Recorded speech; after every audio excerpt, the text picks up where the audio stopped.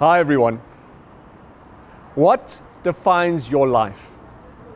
Passion or lethargy? Does the passion that God placed into your life through what we call calling or what we refer to as purpose, is it that thing that defines your life? I can remember so clearly that day that I was so sure that God had called me for something special in this world. I remember the energy that I had. I remember getting up in the morning and just rushing to work and rushing to the places that God had called me to. But maybe you, like me, somewhere along this journey has lost that energy and that spark. The series that we're busy with, I believe that God has got a purpose for this series, and that is just igniting His passion in His children's lives again. We've been speaking about those things that the enemy uses to bring doubt into our minds, to just raise this reasonable doubt possibility in our minds that distracts us from His calling. Today specifically, we're going to talk about this crazy thing called success. It's crazy because the very calling that God brings me into, He's got favor over. His favor then results in success and then yet another success. But somewhere, somehow, the success that God deposits into my life may be the very thing that distracts me away from Him. I remember a moment in my investment banking career where success just bred success and just bred more success. And somehow we forget where the success comes from in the first place. In investment banking, we've got this statement where we say, just another 3 years. What does that mean? What we mean by that is we just need another 3 years of successful deal making and successful banking. Then we will have garnered enough wealth to leave what we're doing and to go and make a difference in the world. It's amazing how once one success leads to the next success. It's amazing how we get distracted and this 3-year plan becomes a rolling 3-year plan.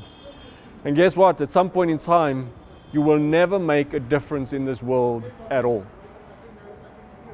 Maybe you're listening to this and it's hard to grasp this concept, but it's hard to even admit to yourself that the success that God has brought over to your life because you are walking in His purpose has become the center of your attention.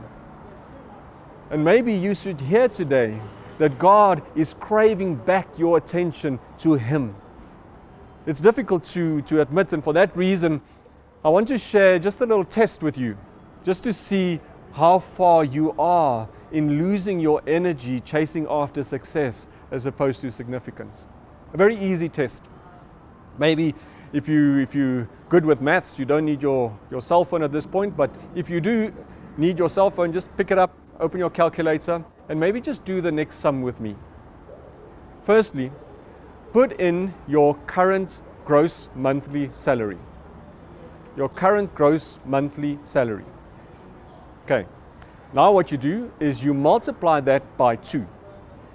Now you take that answer and you add a 0 to it. Deduct the tax, whatever your tax rate is, and then look at that number that you are left with. Do you like that number? Do you like that number maybe so much that you might be chasing after that number as opposed to God's purpose in your life? Again, the crazy thing about success is that is exactly what happens to many of us when you compare the salary that we earn when we start work and the salary that you will be earning when you're 40 or 50 years old. If when you are 20, I tell you this is the salary that you will earn and you must make a difference in this world, you'll make that difference. But the problem is we get used to success, we get used to the money, we get used to the lifestyle, and we keep on just craving more and more and more. And my question to you today, God's question to you today is, when is enough enough? Maybe you're sitting here and you're listening to this and you're thinking, I've lost my purpose because I've been chasing after the very success that God has brought into my life. Just the mere fact that you are willing to admit that is the journey towards purpose and passion again. I believe that God wants to come today, and He wants to reignite your passion for Him. Reignite the passion that He's placed in your heart to go and make a difference in His world, to make a difference in His community. I pray that this very simple message and this very simple test will focus you back on the very one that makes your life a success, that makes your life significant in this world.